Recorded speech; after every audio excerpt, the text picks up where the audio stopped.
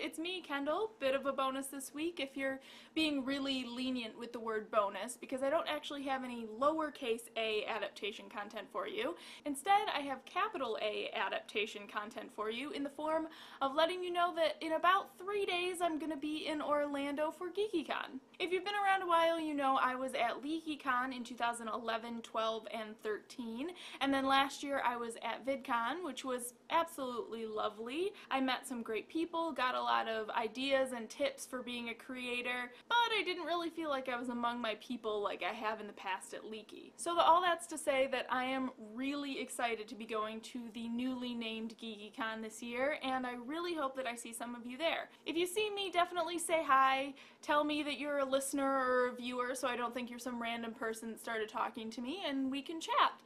And if you are some random person, then we can probably still chat, but it's up to you to provide the topic. And to sweeten that deal, as if it weren't already sweet enough getting to talk to me, I'm also going to have these awesome adaptation button pins for you. Plus, I'm going to be putting together a GeekyCon edition of one of our vlogs, so if you want to be in it / know what the topic is before it comes out, then you will just have to talk to me. And somehow in the space of 15 seconds there, I went from implying that talking to me is a prize in itself to making it sound like it's a price you have to pay to get other stuff. But maybe you're socially awkward and slightly anxiety-ridden like me, so sometimes that can feel like a price. If that's you, know that you're not alone. I will also be having internal struggles about what to say to new people.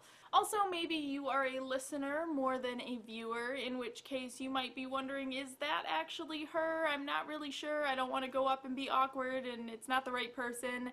But I have a solution for that, because while you might not have seen my face a bunch, you probably have seen our adaptation logo a whole lot. So I'll be carrying a backpack with our logo on it the entire week that I'm in Florida, and you can be absolutely sure that it's me, because unless you guys have been holding out on me, this is the only adaptationpodcast.com backpack that exists anywhere.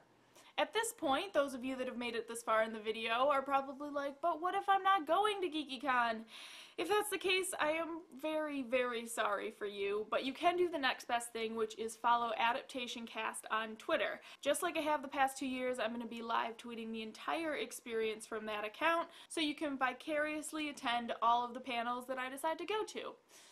I still have some really tough choices to make about that. And I still have about a million things to do before I leave, but let me know on any of our social media if you are going to be at GeekyCon, and of course subscribe and follow and all of those things. Until next time, let's get our geek on.